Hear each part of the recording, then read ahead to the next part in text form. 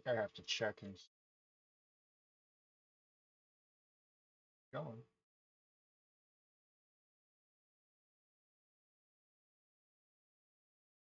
All right. Cool. So we're on YouTube and those ones are running now. We're gonna go live on StreamYard here. A little bit janky for the first go around, but we'll figure this one out.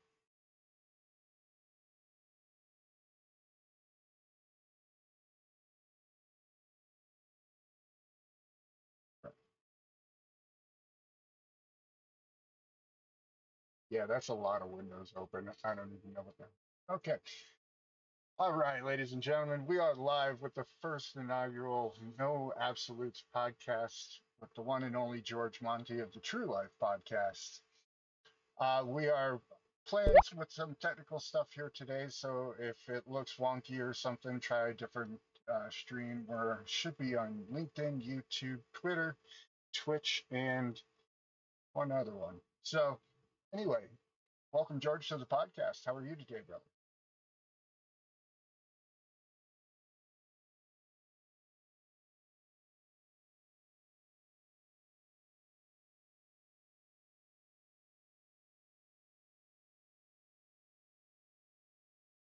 Indeed, indeed.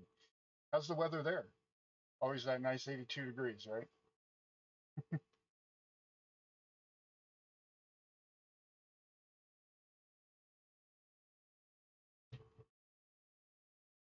Oh, oh, my heart.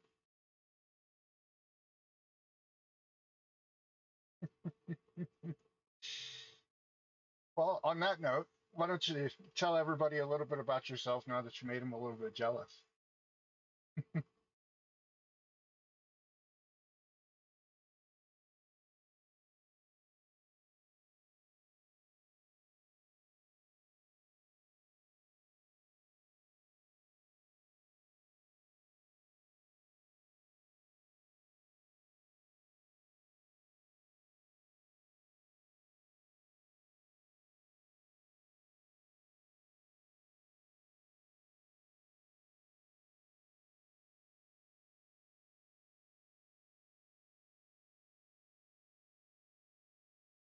Most excellent. Well, yeah, I met you because you invited me onto your podcast. So, uh, and you're always the man with the questions. So this is a little bit of the flip of the switch here. Um, but why don't you tell a little bit about your story and kind of how you got to the point in your life where we ended up chatting every week?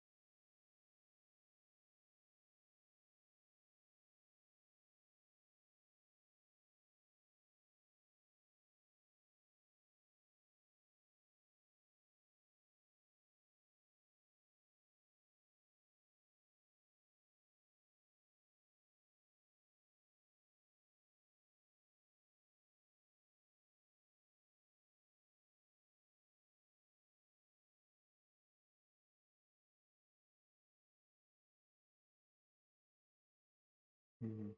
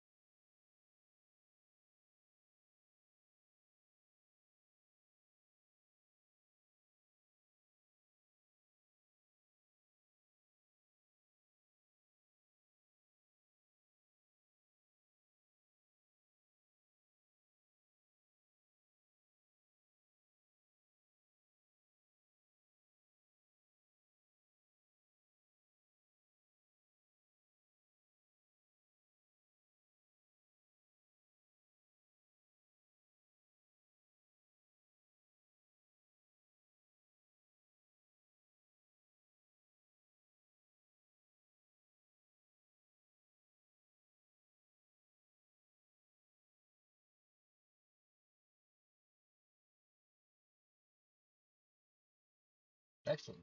Thank you very much for that. That was wonderful. Yeah, for people who haven't been following along, or if you're just tuning into this, George and I have been getting a bit infamous over the past couple months, every Wednesday and Sunday. Sunday with a group of fellow, what should we call ourselves? Explorers?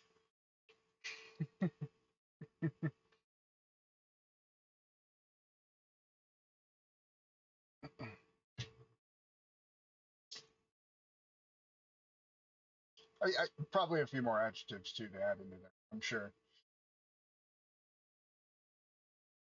And so, yeah, we've been kind of delving down many subjects. So it's kind of interesting to kind of try to shift gears and move into, something that we haven't talked about. But we've kind of talked about everything. So, you know, I think we're just kind of going to move forward and flavor it a little bit differently. So I think kind of one of the goals that I want to do with this is to kind of paint the perspective of world events and what's happening in people's lives and things around us in the philosophy of no absolutes. Um, since we've already talked about no absolutes, and I have some other stuff coming down with, actual like audio books and releases of that stuff coming on the YouTube channels and all the other channels. I don't think we have to go into it that much. So why don't we just jump into world events today? Because they are quite interesting.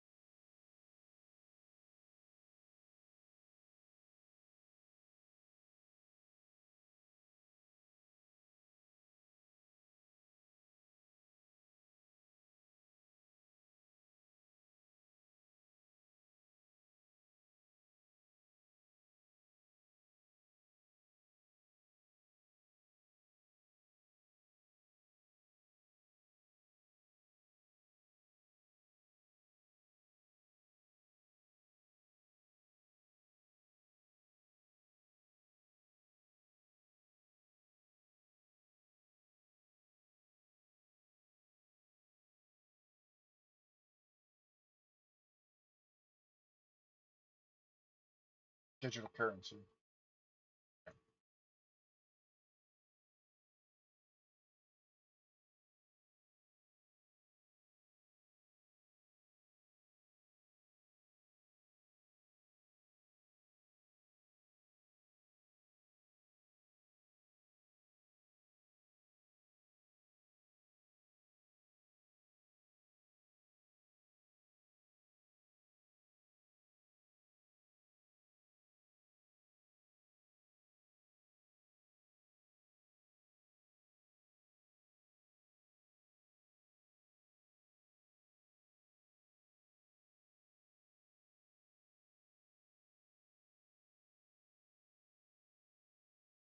That's an interesting take. I mean, in that context, I think it's also important to highlight that there's just a lot of evidence that supports, exactly what you're talking about. You have the World Economic Forum that has officially kind of set their date as 2025 for kind of a more global rollout of these systems. And then you have, in the United States here, our Treasury is set 2025 for the central bank digital currency for the United States. Uh, you have China, who's already rolled out theirs this last June, I believe. Um, so we're seeing, you know, this is where everything's going, and I think it ends up. There's a fly here. That's fun. Uh, it ends up uh, it ends up heading in a direction where I think you alluded to it, where we're moving into the next iteration, the next phase of what we're going to be dubbing currency. Because right now it's kind of it's kind of the petrodollar, right? And it has been for quite some time. And now we're kind of, and since the petrodollar kind of became in play, now we're seeing the movement to, through to these digital services and whatnot to the tune where it's taken over some 25% of the global marketplace, since World War II-ish, and just financial services versus commodities. So I think we've already seen the shift in that, and I think that's definitely moving in that direction. Um, what what do you see happening in with the pipeline? Is that where was it sabotage? Was it who blew it up, George?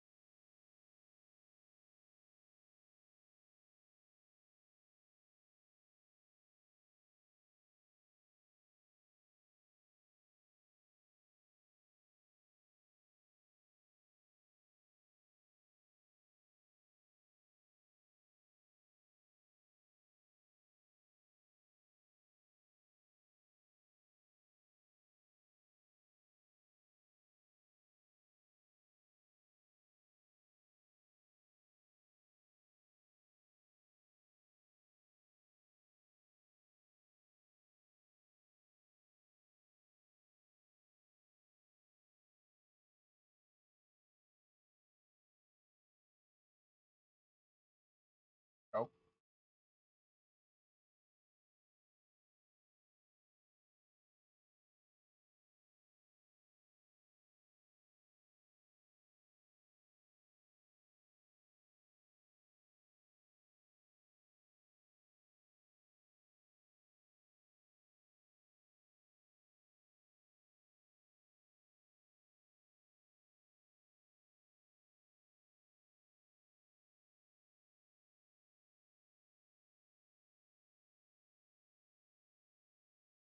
Mhm.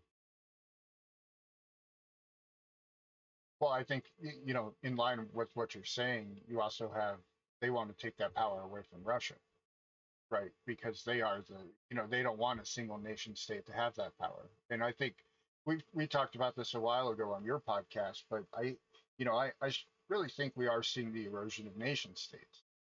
And I think in a lot of ways because uh, exactly what we're talking about, the economic situation, the dispersal of resources over the coming century, but also because it's not conducive to having a global population anymore that's connected with supply chains that run through 20 countries.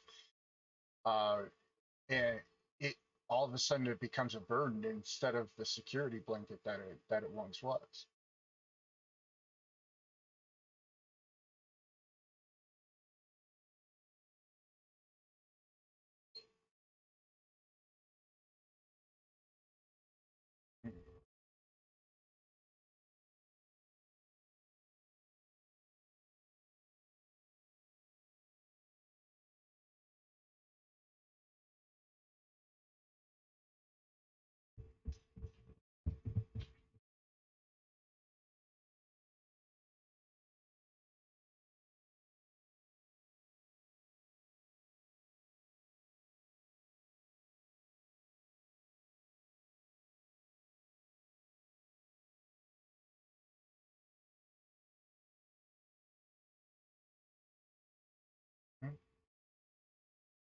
Weapons.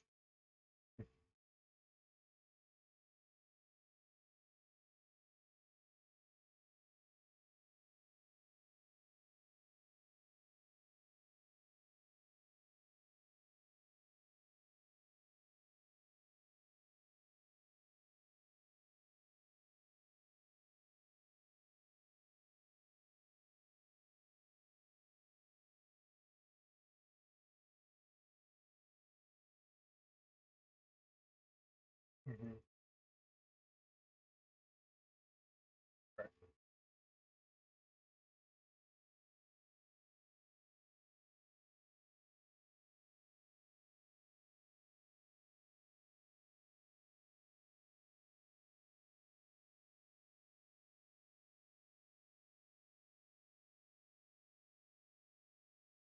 Mm-hmm.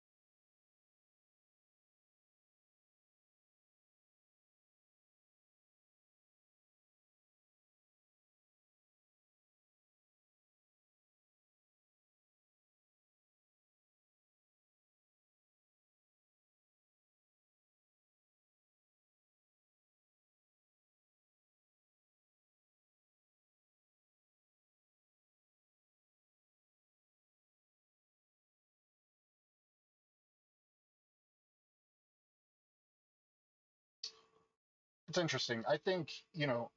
I think they're playing both sides of the coin here because like they often do. If you look historically about all these conflicts and all of these social uprising events and things like this, most often the money will play both sides just to hedge their bet essentially and maintain their control on resources. Uh, I you know I don't see us not going towards a technocratic kind of city state type idea.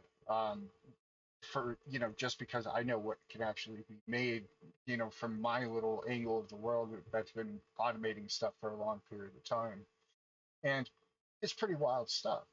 I mean, as soon as you start to get some consistency in data structures with these AI systems and these AI vision systems and whatnot, I mean, we've already seen the videos of the social credit system in China, right? You have it being tracked all the time. You're attached to a number. You're all of a sudden you can't go to the bank and withdraw money because you're red when you scan your QR code. And I think from a institutional level and also from a nationalistic level, I think that is a desired option, which I find disturbing. I think the last bastion of where we could move away from this is in kind of the free oligarch system of things, where there's still a potential path for wealth, but there has to be a third option. Otherwise, both these options pretty much end up really, really poorly for the common individual.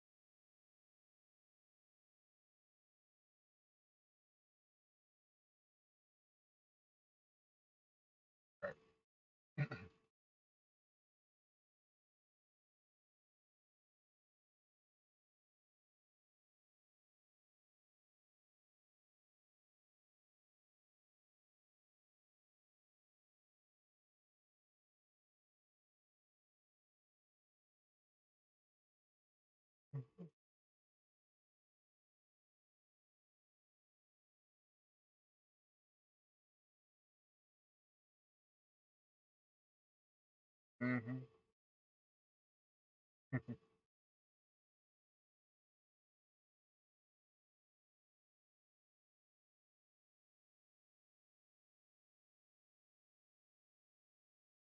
Hmm.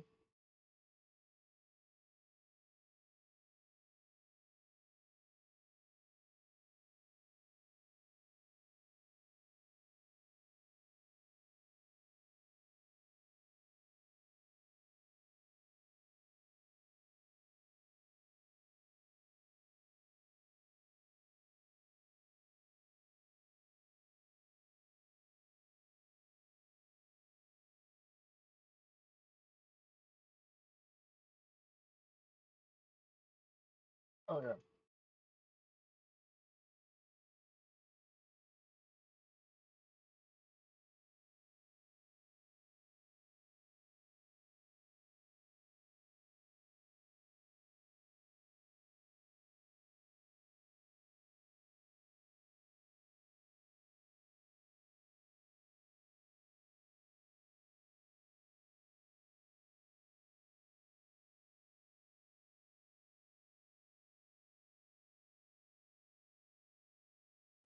Mhm.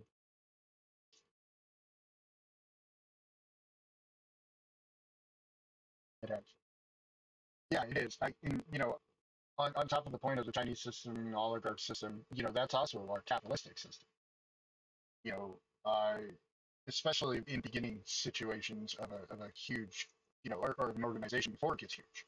Uh, you have, the guy at the top who makes the decision, so it can happen fast and effectively. And it's one of those things where, you know, you make a lot of mistakes, but all you need is 30% right. You're doing all right in comparison to everybody else in the marketplace. So it and then as soon as you get to that big stage, that's when it goes back to the bureaucracy. That's when you end up with you need 13 people to review a presentation in order to send out one ad that went through three graphic designers because it had to be shown to be all of these things that we have and all these check boxes. And at the end of the day, to publish the one ad was probably five times in overhead what it was to actually pay for the ad itself. And I mean, this is just kind of the same process that's repeat through all industry and all business. And I think if we look at history, we see a lot of similar examples in our historical records as well. And so I guess that begs the question of, well, how do you fix that?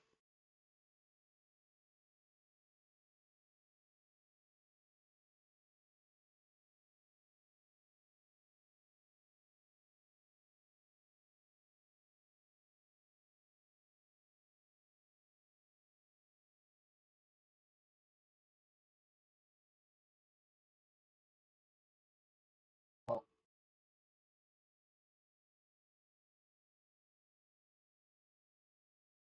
I mean, I think it's interesting. We have this running experiment, Bitcoin. Right? We talked a little bit about Bitcoin, and it's it kind of embodies some of these problems.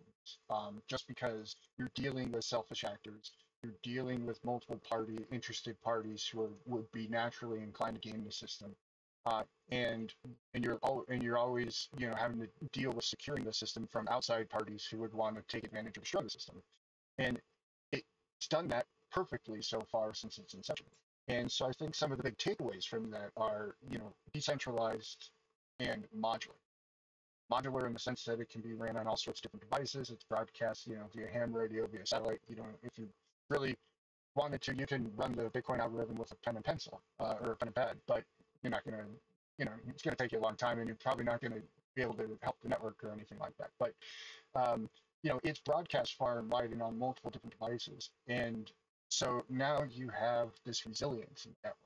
And I think by having that decentralized nature where you've taken the pieces that are really important, the ability for it to be secured and the ability for it to generate and do the work that it's meant to do, and you've made them basically bulletproof by decentralizing it. And that's a really interesting concept that I think we can apply to at kind of at least the communal level. Um, and combine that with what we're already doing in like the corporate world. We know how to market products, we know how to make money, we know how to do things.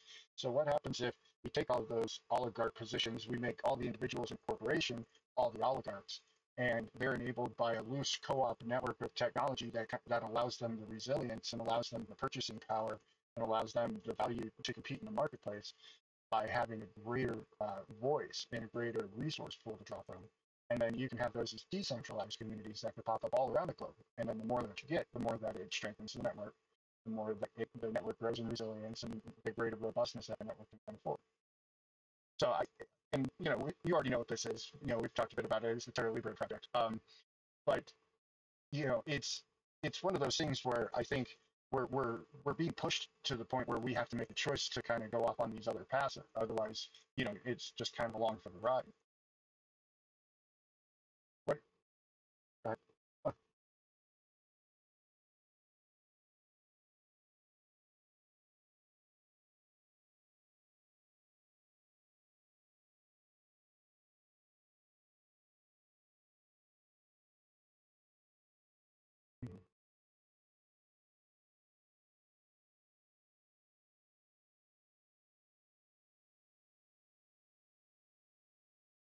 mm,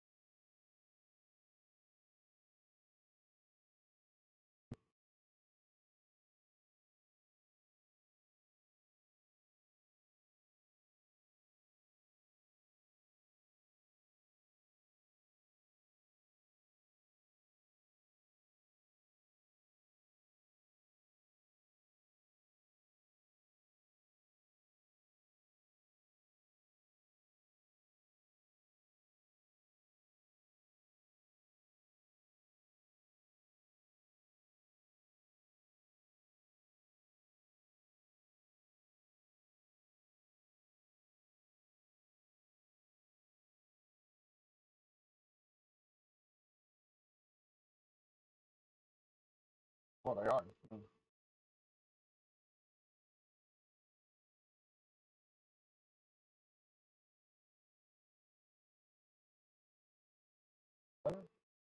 Oh yeah.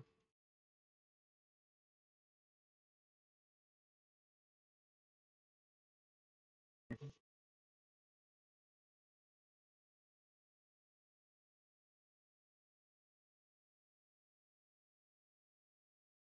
There you go. Well said, sir. Well said. Yeah, and as an additional point to that, I think it's important to note that it doesn't have to be a cold turkey thing. You don't have to just switch it all off and all your participation off in one moment, one instance. It can just be one of those things. You just phase things out.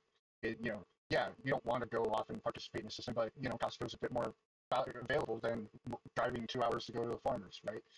So you're going to make compromises, but eventually you can get to the point where you phase these things out, and then you do get to the point where there's less and less conflict, and then you are willing to have the right to proper conversations, the real conversations. So you're not afraid of being canceled. You're not afraid of what happened that we saw during COVID and what's happening now with climate change, right? Which is wild. Back to your propaganda thing, the climate change one that kills me is, you take a couple of overlays and maps from 20 years apart, and they'll have about the same average temperatures on a day-to-day basis, but one will be colored normal, like nice map colors in your background there, green and white and blues, and then you have the new ones that are colored orange and red and dark purple, and one looks like this hellscape of all we're doomed, and the other one looks like another Sunday. And it's wild, and it's the exact same temperatures, it's the exact same, there's more people around, there's more impact on severe events and things, but from a large scale looking out, we're not even close to the hottest that it's been on this planet. Not even close. And we're also not even close to the coldest.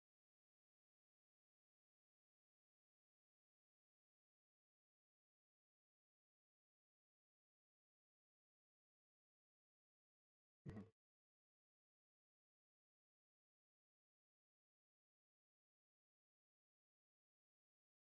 Oh yeah.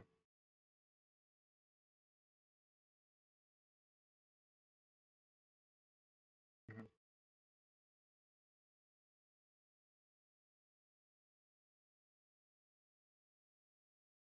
Right.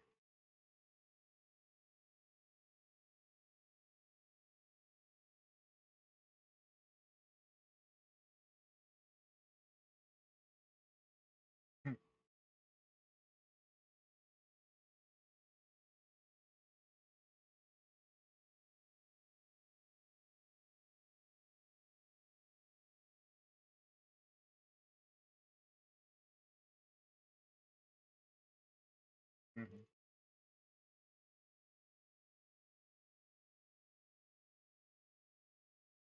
18, you're out. Mm-hmm.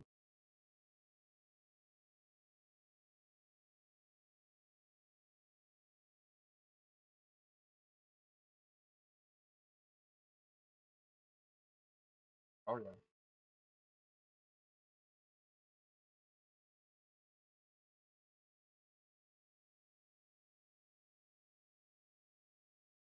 Mm-hmm.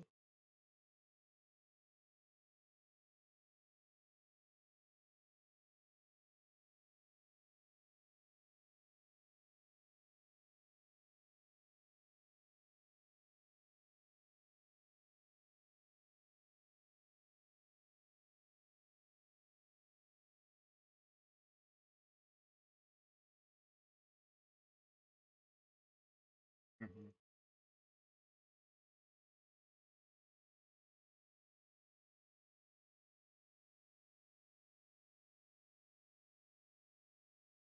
嗯哼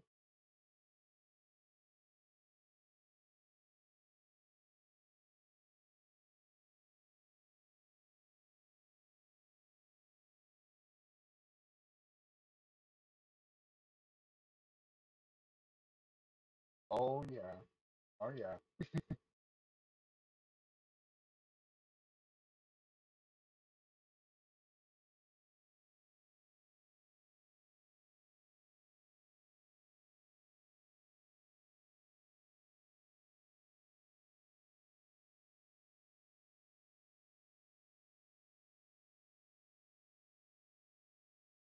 Hmm.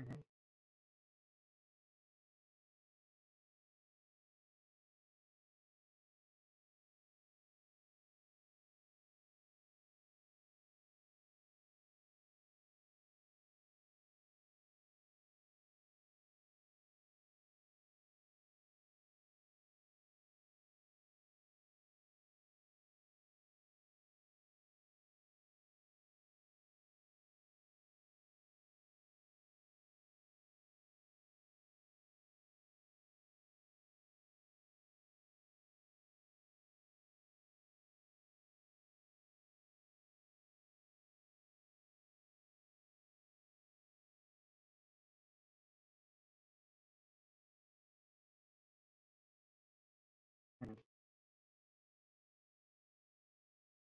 Right.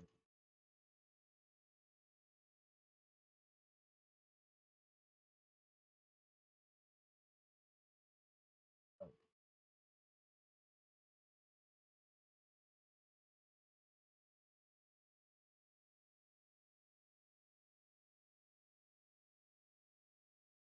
Well,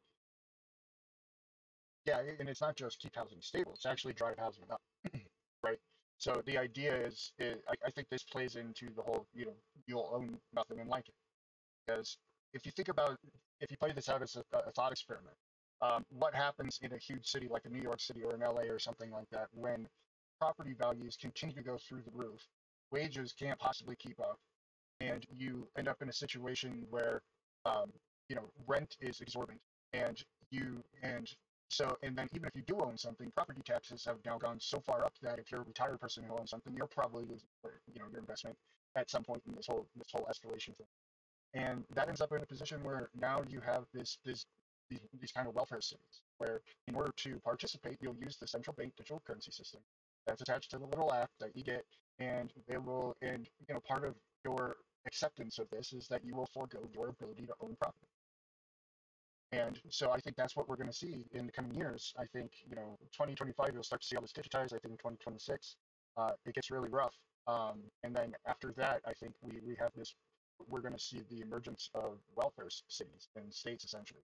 And I think you're going to see a lot of this social credit China system kind of be rolled out, not at national levels, but at very much regional level. Right.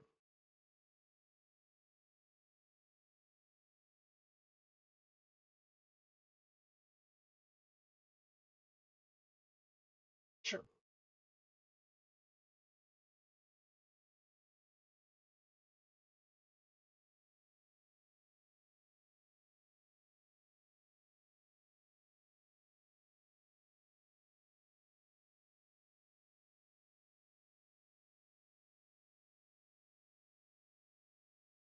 Right.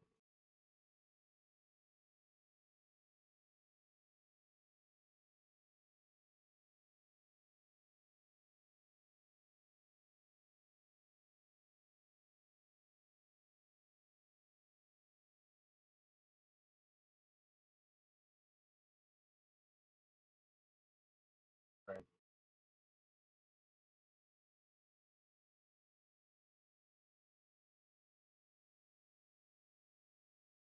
Hmm.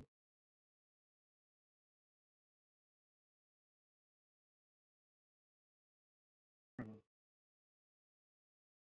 Yep.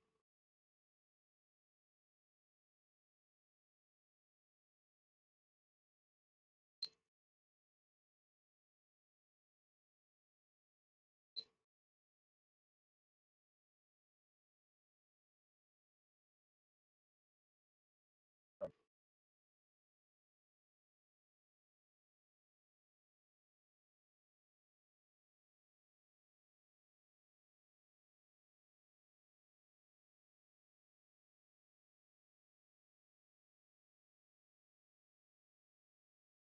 Hmm.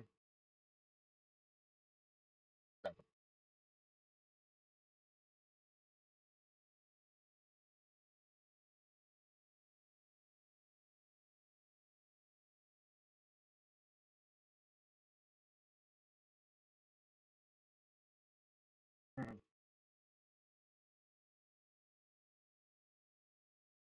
Hmm.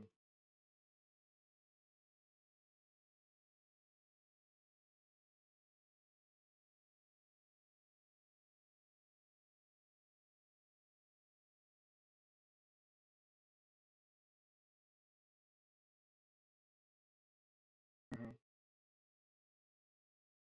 Yep. Yep. And we only do strawberry and grape here.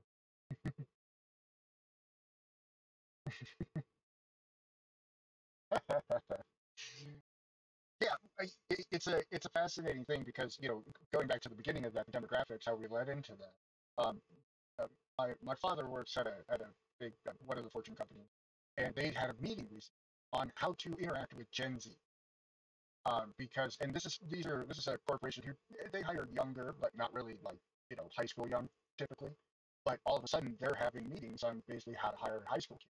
What appeals to them, what's important to them, what sort of workplace environmental stuff do they care about, all these things. Um, and and it directly due, they cited, because we're expecting over the next 2 to 5 years, the amount of people retiring from the baby boomer generation is going to be such a massive impact that we're going to basically have to take our hiring statistic, which I think was like 25 to 27, and move it down to 18. So, yeah, so okay.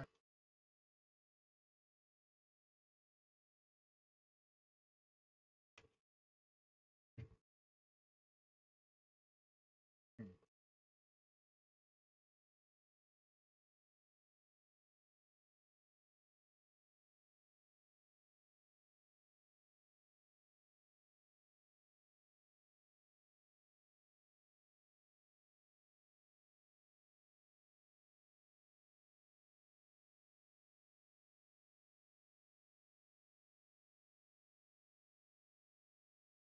absolutely. Well, absolutely. Yeah.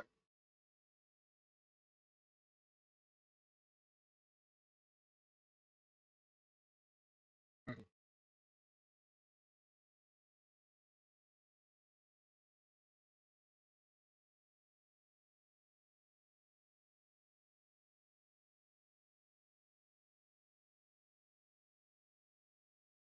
Pretty close.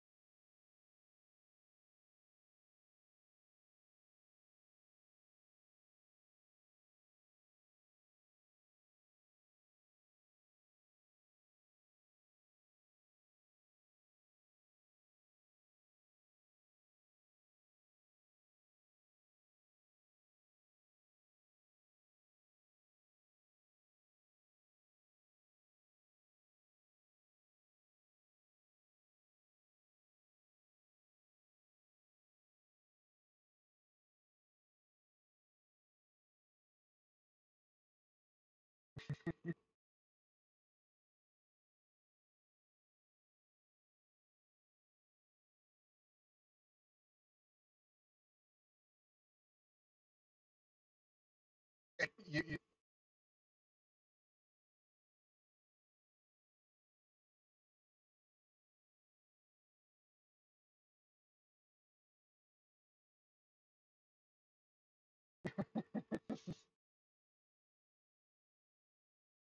mhm. Right.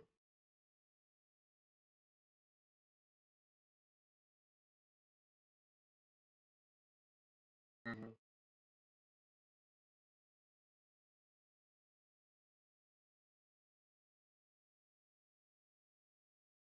Hmm.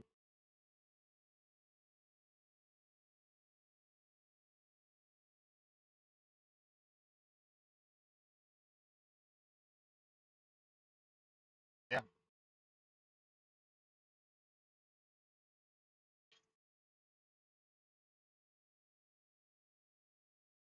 Right. Well, and then it breaches back into the socioeconomic problem.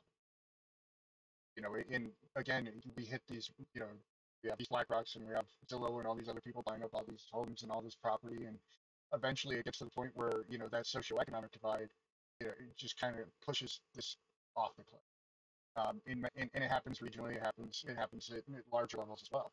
And but it's yeah, it's an interesting time because it's also just like what you were saying earlier. We now the corruption's so apparent that they have to shut down any voice that just has a counterpoint, even if it's a evidence-based counterpoint. That's how you know it is corrupt. Is when you have all these people out here like, hey, have you guys seen this piece of data that we collected? Oh, you're not allowed to talk. I'm sorry, sir. Uh, I was just sharing this piece. Nope, nope, you can't do that. You're not allowed to do that. I mean, we even made a Ministry of Misinformation for a brief second, right? Like, what was that? That was pretty wild. I couldn't believe that happened. But I was surprised with how fast it went away. Well, at least on the surface.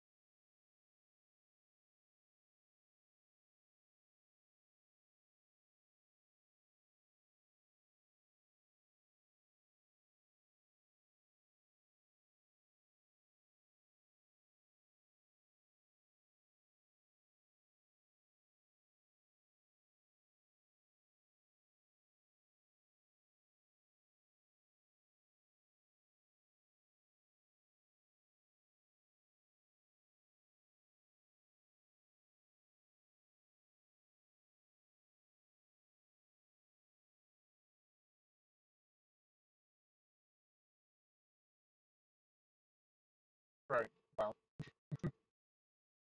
right.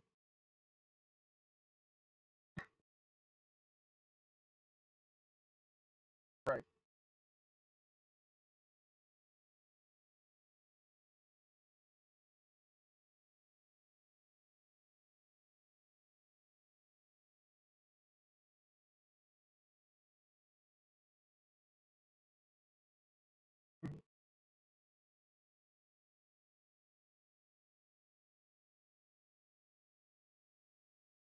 First thought. Oh yeah.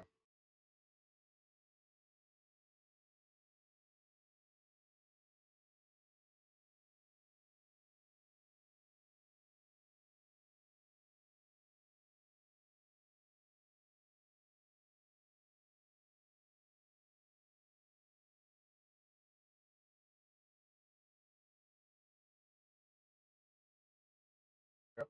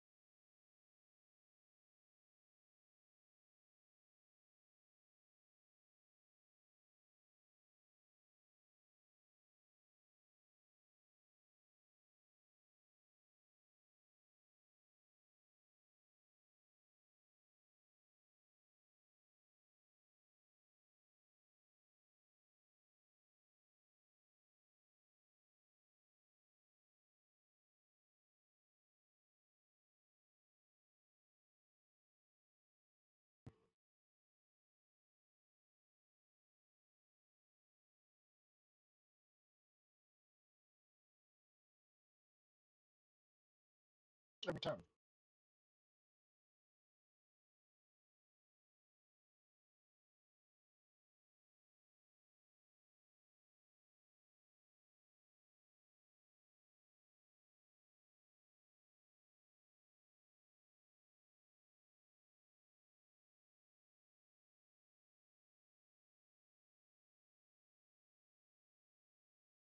Mhm.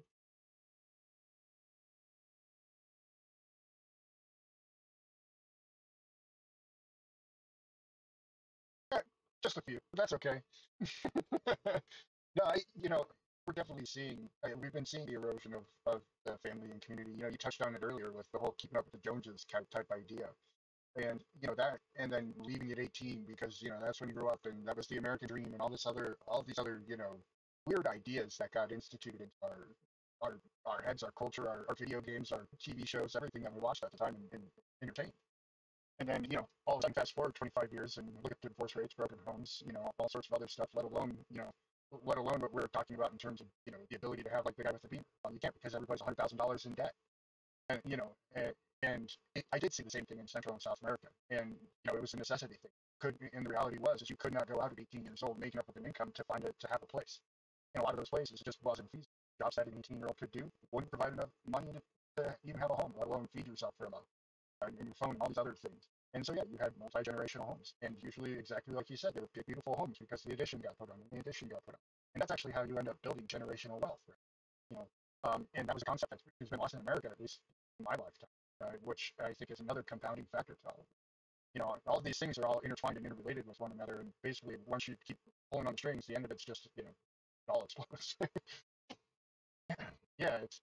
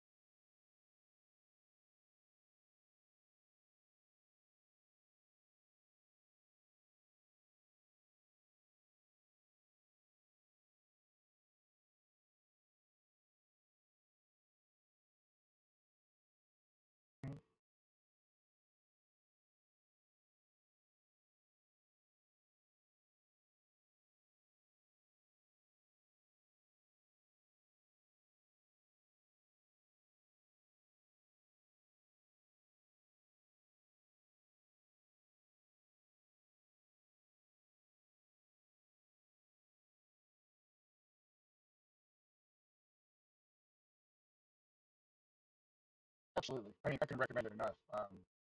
One of the first things I learned how to do was web design when I was 16 years old, and I started my first business. You know, back during the dot-com boom, which was pretty wild and pretty fun. But I was 16 years old, and I did it with a bunch of friends, so it was less of a business and more of where did the money go. But it was still a good time, and I learned a lot of stuff. That 16-year-old kid sitting down with a business in the this guy's mansion. He wants to start a online magazine company, right? And this was like late 1998, 97 maybe actually, and he has this whole idea for basically like kind of like what Amazon started out with as the books, but for magazines. And this was before Amazon. But this guy's a big old trophy hunter and everything. This little mission sitting there having this meeting, a 16-year-old kid with a wrinkled shirt, and I was like, oh, this is interesting. But yeah, you'll learn more from those experiences than can shake a stick at. And also one thing I would recommend is to avoid debt at all costs. If you can manage to keep yourself out of debt, you're going to be all the better for it, and you're just going to give yourself that many more options once you decide what you actually.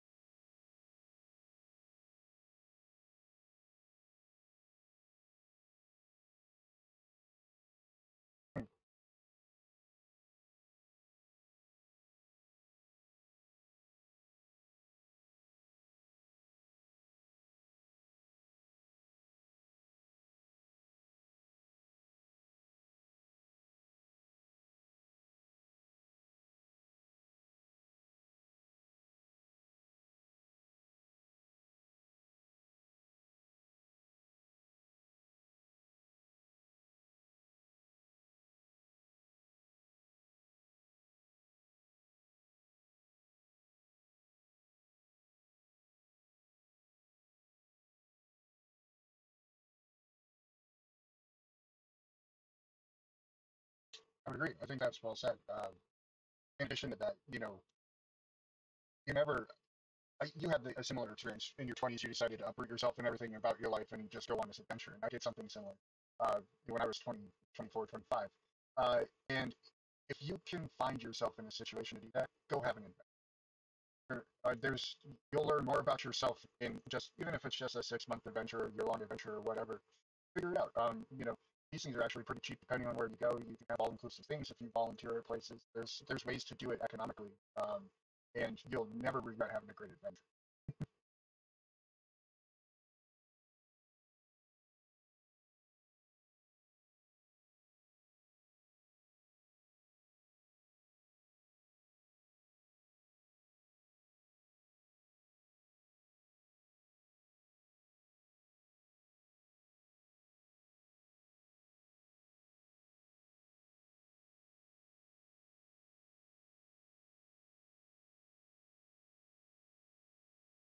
The Amish, they send out their kids at 16, right?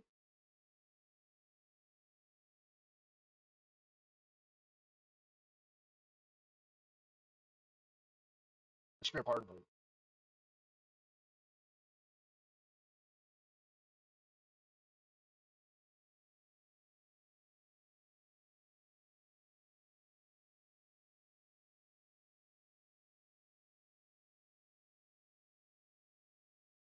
right? And it also gives you the wonderful perspective. You touched on this a little bit earlier, but people are just people. They want to be left alone. They want to have time with their family. They want to go out and have fun. They want to watch their favorite TV show. They want to eat their favorite foods. They want to have those holiday meals. They want to do 100 things all around their friends and family and fun before they ever want to actually engage in any sort of negative behavior. And that's people everywhere. And it seems like something that's easy to say and easy to comprehend, but it's really wild with all the propaganda that we're exposed to. you get these perceptions, these stereotypes, all these things about people, especially people in certain regions. And then you go to those regions and you realize that they're absolutely nothing like what you were being told. They're just people, just like everybody, all your neighbors that you grew up with, all your friends, all your relatives, all people. And that perspective is a measurable perspective to maintain in life, because it allows you to just look at people as people and not as these stereotypes, not as prejudice, not as whatever ism of the day is popular.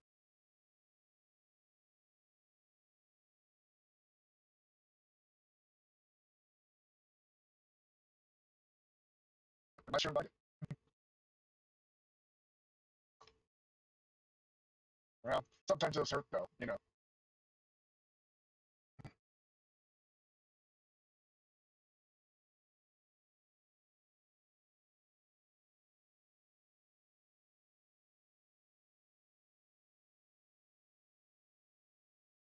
It helps us find the borders of absolutes.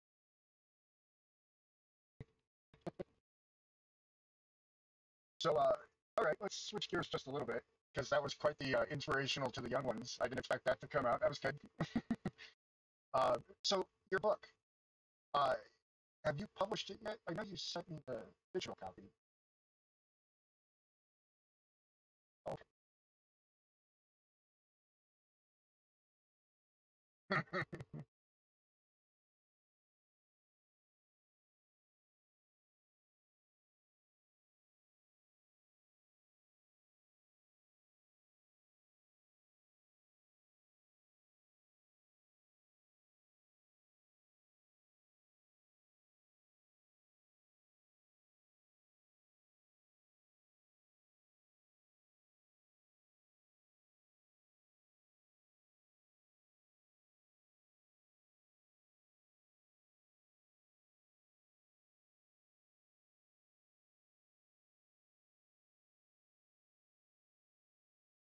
Oh, okay. Okay.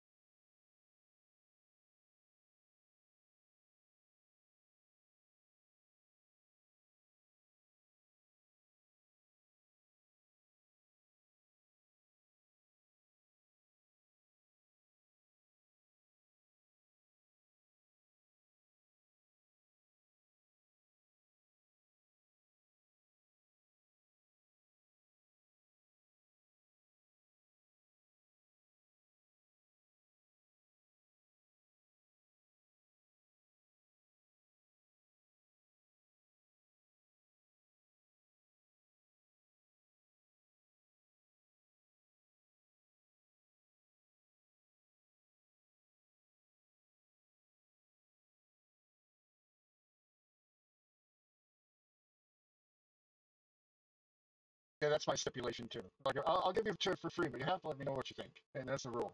Yep.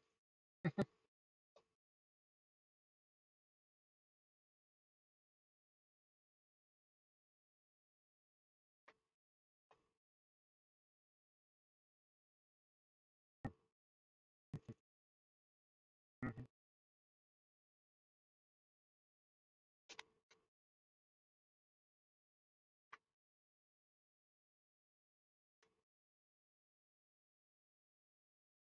Excellent. Yeah. Yeah. My one of my existential dreads is always filling out the title line on all those. Like, what do you do? I'm like, oh, crap. Like, what do I feel like today is kind of the answer, right? Yeah. But author's a nice one to have. How was your How was your writing experience? Was it quick? Was it long? What you take away from it? Did you like it? Did you hate it?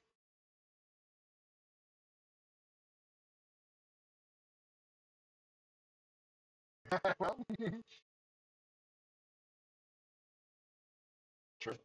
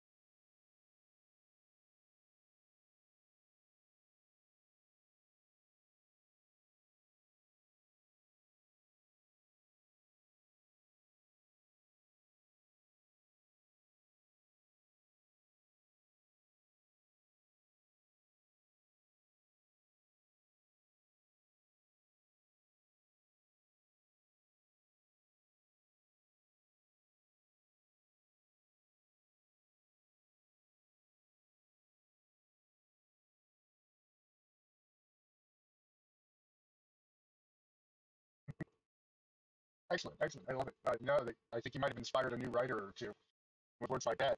Yeah, I love writing too. I wrote my entire life, and mostly article type stuff was or short story type stuff was what I really was writing a lot of. But you do really encapsulate this kind of creative, like almost just embodiment when you are in that state when it really kind of flows. And I've had similar states in other experiences in life, like running like a flow state, or programming, getting really deep into that, and just the beautiful, elegant logic that comes out. Yeah, it's similar to those, but you just all of a sudden you're encapsulating like a moment. You're pulling from things that you would never pull upon in 100 years if you were pressed at gunpoint. But in that moment, the right connections, the right sound, the right environment, whatever, just triggers the right little bit of memory, or it is something that is from almost seemingly divinely inspired type idea, where you are tapping into something that may be just a little bit beyond you, but it's flowing through you into that moment, and you just feel that creative process coming and go, damn, I did something. I know I did something. And even if even if that's just for me, I definitely did something right there because that feeling is a unique feeling. You just can't farm that out on a dopamine drip game every day. Oh, no.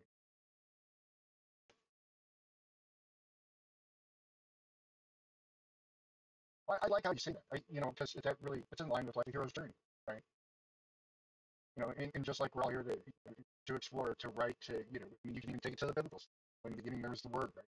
You have all these different aspects of what it means to be human that really kind of show us that we are supposed to be exploring and creating and being, involved in a part of it. But it's so, it's the least, I mean, it just until recently, right? Like the whole idea was a starving artist, starving musician. You don't make any money as an artist till after you're dead. These were some of those old quips, right? It's very recently that you're allowed to make some money as an artist all of a sudden. Oh yeah.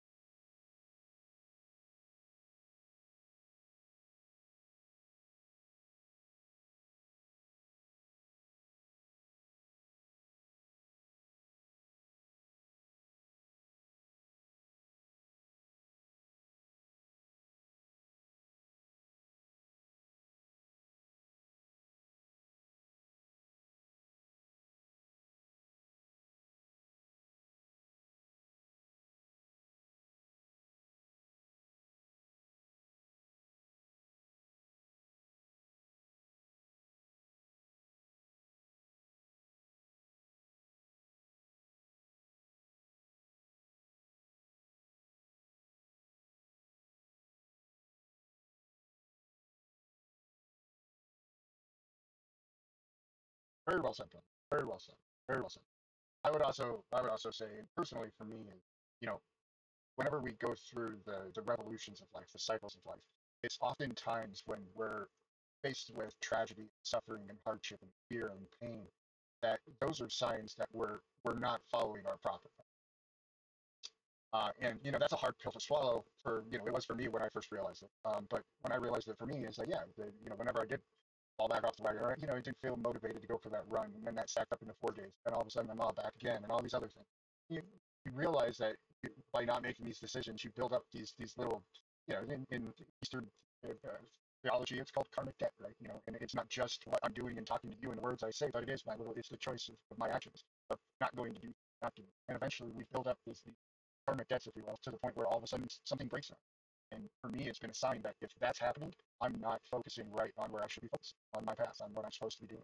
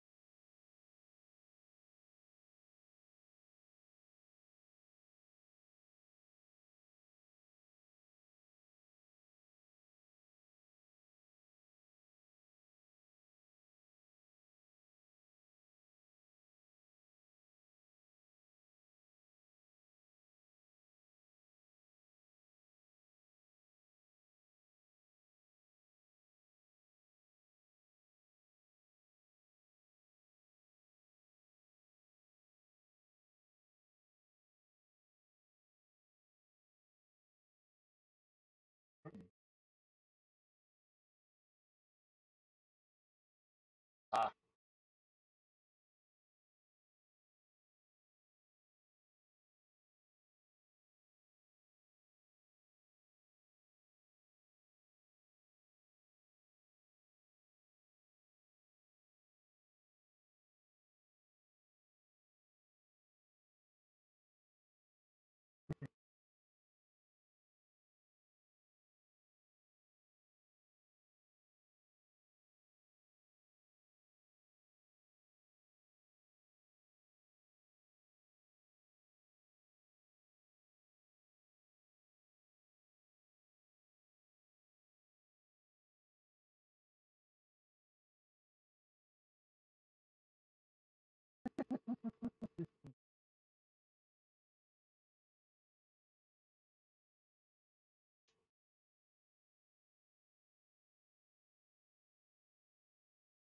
mhm. So yeah, I think there's an old axiom called says know thyself, right? And there's a lot to unpack with that. You can continually unpack it every single day. But you touched on a bit of it. Sure, is know thyself, know thyself, know when you're making, and recognize when what the reflection of those choices are back into your life. And I think, we, pep talks aside, I think, you've given a lot of pretty solid advice for, what people, if you're looking for a path. We've touched about just about everything in this podcast on how to find a path. This is, I'm going to say, well, we'll call it maybe 35 years of cumulative research. And we backed it all into about an hour and a half. Good George. Well, there you go.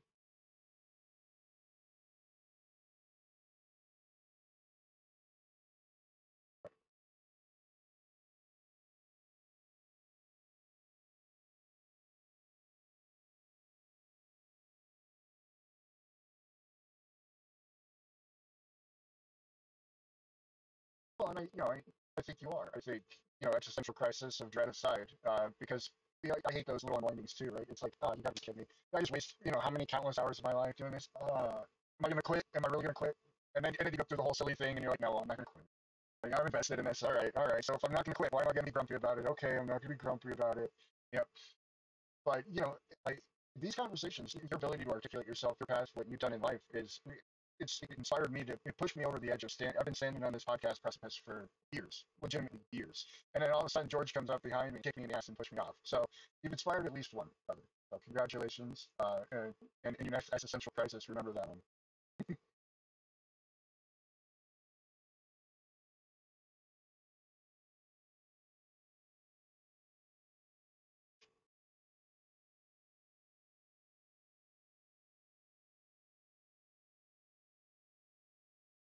That's right. Yeah, brother. Well, let's go ahead and call this one today. I have to run here in a couple, and I know you have to run here soon. But stick around and chat for a sec. All right. Well, tell everybody what you're up to, George.